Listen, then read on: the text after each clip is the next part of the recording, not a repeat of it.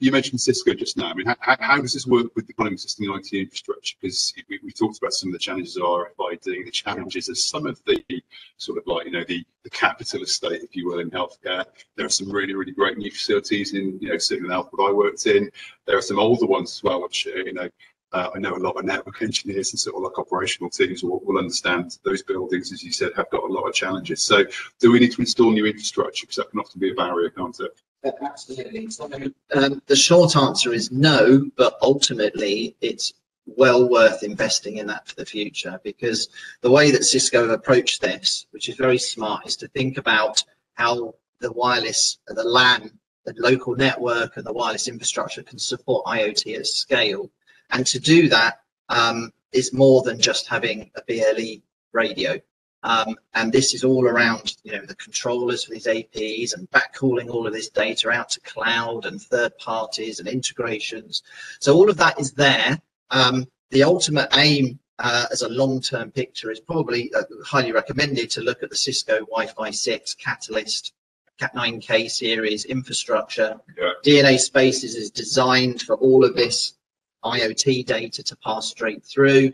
Firehose API for the technical people on the call today, and pass that all through so it can go and be computed and have all these rule engines, etc. However, the realistic situation is people have invested in new infrastructure that still hasn't got there, and it might be a few more years to get there. But that's fine, because we also have a solution that helps with network migration.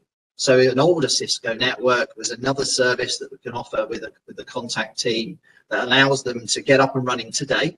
So all of the things that we'll show you over the course of this morning's session is all available to start today. You can pilot it today, anywhere, whatever the state of that network. But ultimately, that's an additional service that, further down the line, you want to start scaling this across maybe one acute site, two, maybe up to the ICS level and broader.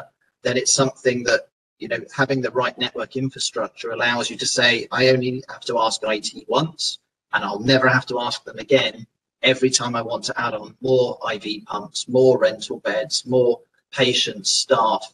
Once you've got the infrastructure and the right foundation in place, all of this IoT will just seamlessly drop in over the top, and you can scale it.